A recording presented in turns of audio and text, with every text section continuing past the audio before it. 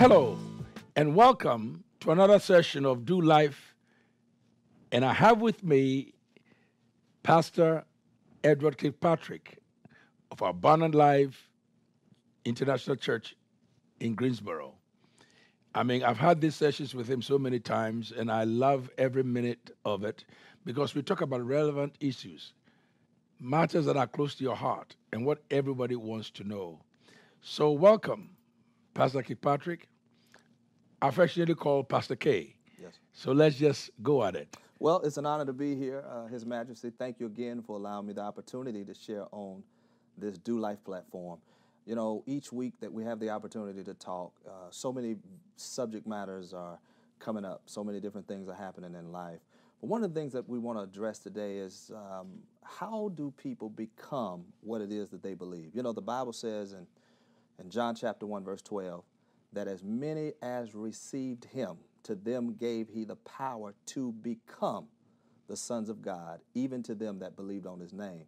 So we do know that even as Christians, becoming who God originally called us to be is a process, that we don't get there overnight.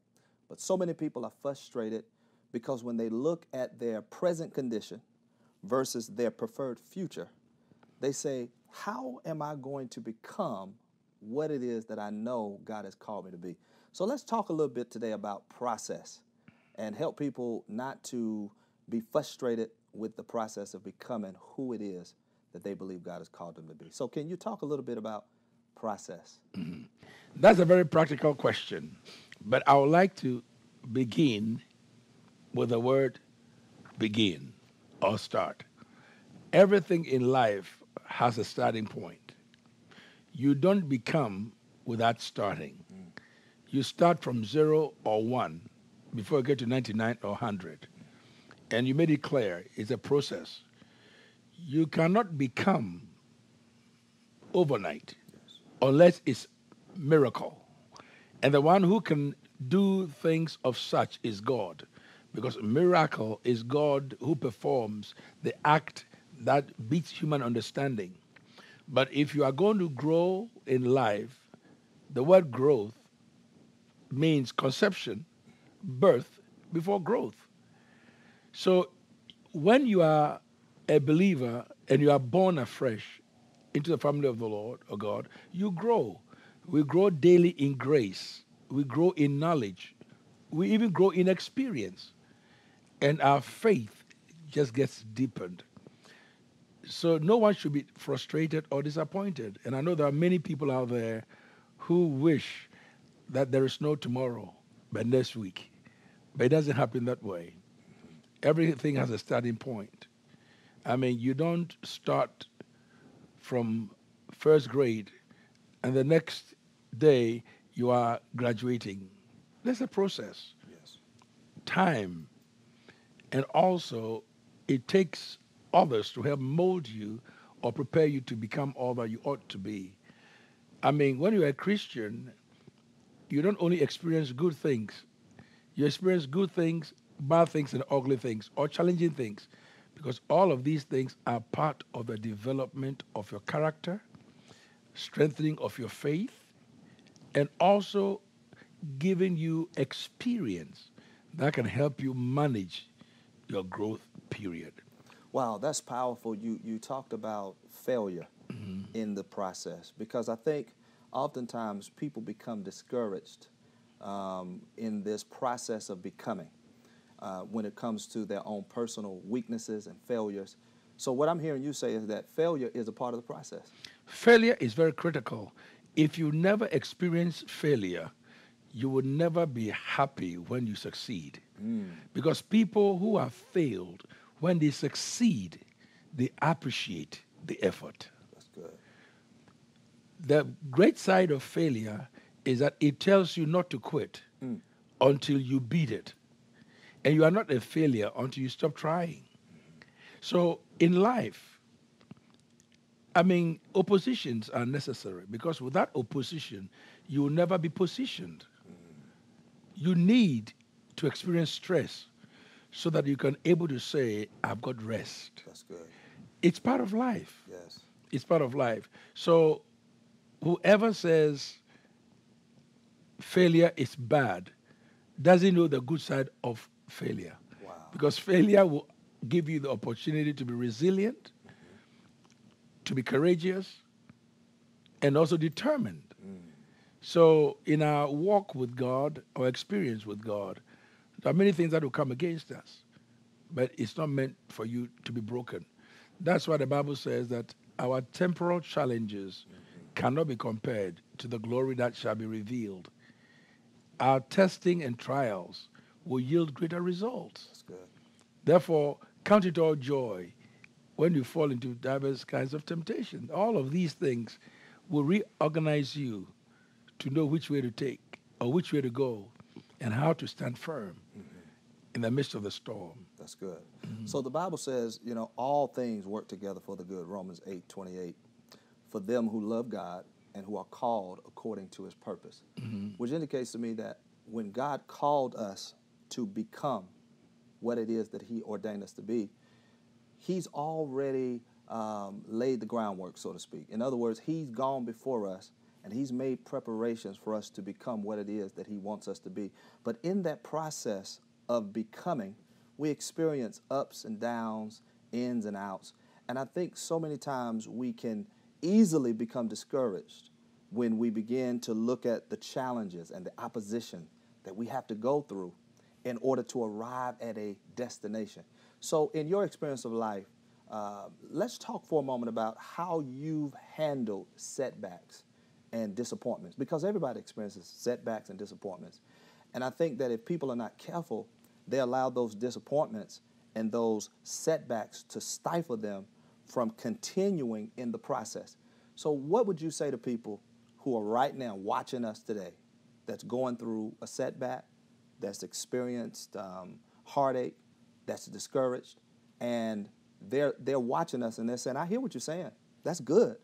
But right now, I just, I don't feel like going on. I feel like that I made too many mistakes, that I failed too many times, and certainly God can't bless or use me because of the things that I've done. What would you say to that person?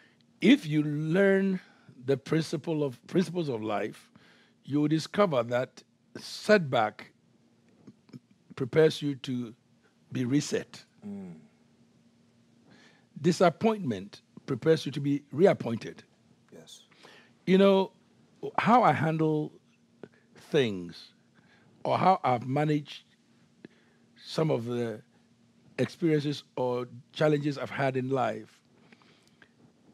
If there's never been a struggle or pain, there's no way there'll be victory. No pain, no gain. Yes. Okay, so I also believe that every day that I wake up is a gift from God. And every day that I'm able to say it's time to go to bed, it's time to say thank you, God. I'm grateful for the days I have. I'm grateful for the things I've been through. And I'm most happy for the things that God has used, what I've been through, to develop and prepare me for what I do today or who I am today. Now, challenges will come. No child learns how to walk without first learning how to fall. That's good. Every child that walks learns to fall. But when you fall for the first time, you may cry. Mama will help you to pick you up, or daddy will help you pick you up. But after a second, third falling, not all falls will result in crying.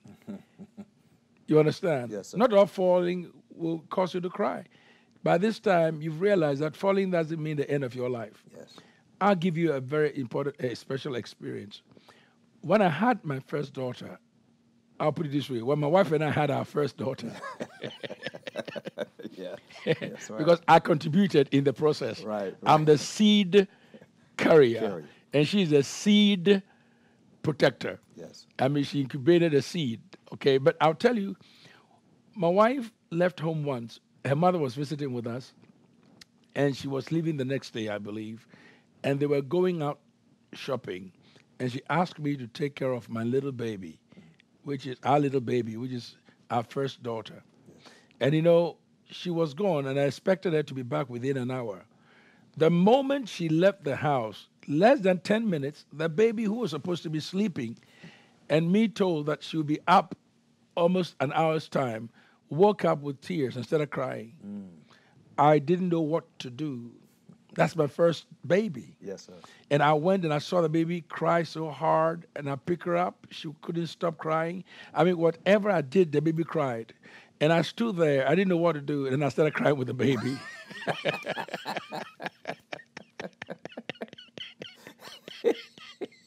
I cried so hard with the baby. Yeah. And when he said, "Nah," I also said, "Hey," going back and forth. I mean, I didn't know what to do. And Yeah. you know what? It looked like eternity. She was just gone for an hour and a half, Yes, sir. but it looks like eternity. I'm telling you, and all kinds of thoughts was going through my mind. The moment she opened the door, I rushed with the baby and I said to her with tears in my eyes in front of her mother. The mother has never seen me in tears before, Yes. but that day I care less who saw no tears. I was so incensed, and I said to her, "You promised me you never leave this baby again with me." Yes. And she broke down, started laughing. She laughed so hard. And the mother asked in Spanish, "What's wrong?" And she told the mother, and she's just joining, and they were laughing at me. And you know, I stood there and I looked stupid. She took her baby, and right after she took the baby, she got quiet for a minute. Yes, sir. Now, I learned a lesson from that. Today, that little girl is now a woman, Yes. mature woman. And I look back, and many times these thoughts ran through my head, and I said, you know, it's amazing when you've never handled experience like this or a situation like this, you think that's the end of the world. But you learned later on that it's part of the process. As she was growing up, I wasn't scared again when she cried. And it's part of process. Yes. The more they cry, the more they develop lungs. Some of the cries that we cry in life is helping us to develop lungs. Wow. So we can breathe better. That's good. So not every challenge that we go through is meant to break us. God will use the same temptation or the same challenges that we go through to create an escape for us, Yes. or to make us stronger and better. I have handled challenges, and I don't believe it's over. I mean, you don't get over. You get over when you quit breathing. Yes. But these things are there. These things will come. And don't expect to be at the top of life without going through or hitting the bottom of life. It's a process. Yes, sir. It's a process. I mean, you have to go through some things to be able to believe that what you gain, you earn it. That's good. So we learn from failure. You know, You learn from failure. We learn from failure. Everybody have to learn from failure. I always say again, you are not a failure until you stop trying. Until you stop trying. Don't quit. Failures don't quit. And those who quit give themselves the license of failure. But those who fight to survive are the ones that failure fears. Failure can fear you when you don't give it an audience. Yes. But failure will embrace you and give you a license if you choose to submit to it. That's good. Don't quit. Don't quit. You are not a failure. Wow. You have to go through. And God says that when you go through, I'll be with you. He didn't say I'll leave you. Yes, sir. I'll be with you. So you have to go through some things and give God opportunity to pass through these things with you, because you will never walk alone. So all that you go through, God is in the midst of it. Yes. I'll give you an example. The three Hebrew boys, Shadrach, Meshach, and Abednego, what happened? When they were in the furnace of fire, God was with them. Yes. Daniel, when he was in the lion's den, guess what? God was with him. The people of Israel, when they were crossing the Red Sea, God was with them. Yes. God is always with you. God will never leave you nor forsake you. So when you are going through things, you have to remember that someone greater than you is in the midst with you, That's good. and he will see you through. Yes, sir. So when we talk about process, and that was great, I really enjoyed the example you gave with your firstborn, and the process that you had to go through. So I'm thinking that in that time, you had to learn patience. I mean, even as parents, you know, and the things that we go through, process is not just for spiritual purposes, but process is also for natural purposes as well. I mean, to become a parent, to become a good father or a good mother, there's a process. We don't just become great. And I think sometimes people look at great people and they think they got there overnight. And that is wrong. And that's the wrong thing. I always say that don't always learn from people's success stories. Learn from the experiences. Because if you can learn from people's experience, you have courage to stand the test of time. Yes. People will tell you, you know what? I mean, I started a business, and within 3 years, I made 500,000 or a million. They didn't tell you what they went through. Wow. Some will not tell you the rejections, the sleepless nights. Some will not even tell you that they lost their families, lost their marriages, lost friends. It doesn't happen overnight. And we should quit trying to get to the top, taking shortcuts. Wow. Because shortcuts is always the longest way back.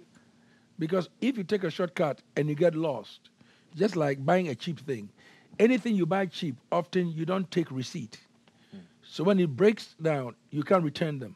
That's good.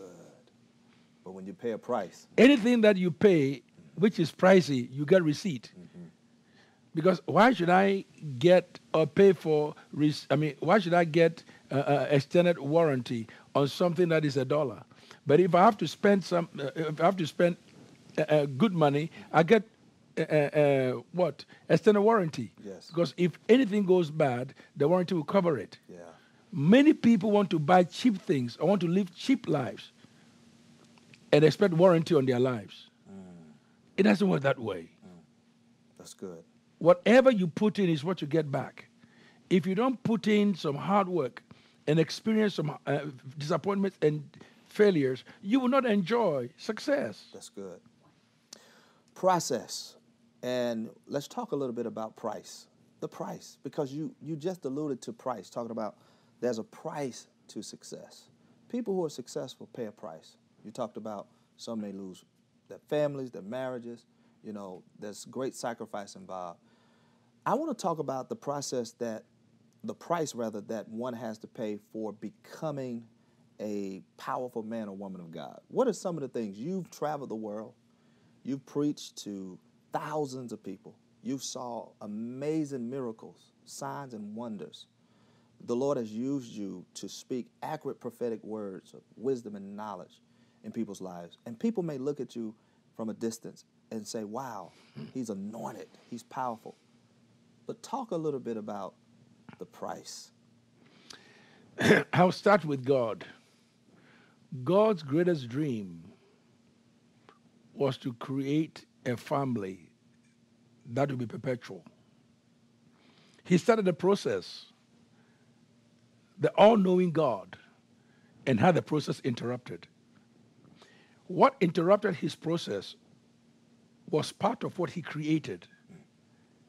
That is Lucifer. Wow. Lucifer interrupted God's plan. He put God to work. God had to come up with alternative plan to redeem his original plan. So for God, whose vision was still intact, that he would get him a family, didn't stop at interruption. He continued. Yes. That's perseverance. You have to persevere. Your perseverance will yield great results. Now, God went further to the point where he made sure that Lucifer was removed out of his presence.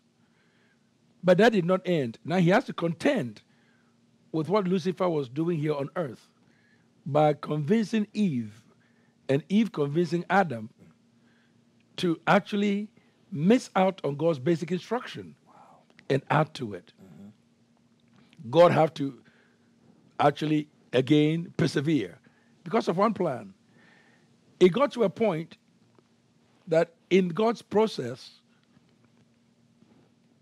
birth or men who were brought into this world, sons of men, became evil in their thinking, that they went against God. To the point again when God says, it grieved me that I've created man. I'll destroy man from the face of the earth. still determined to have a family.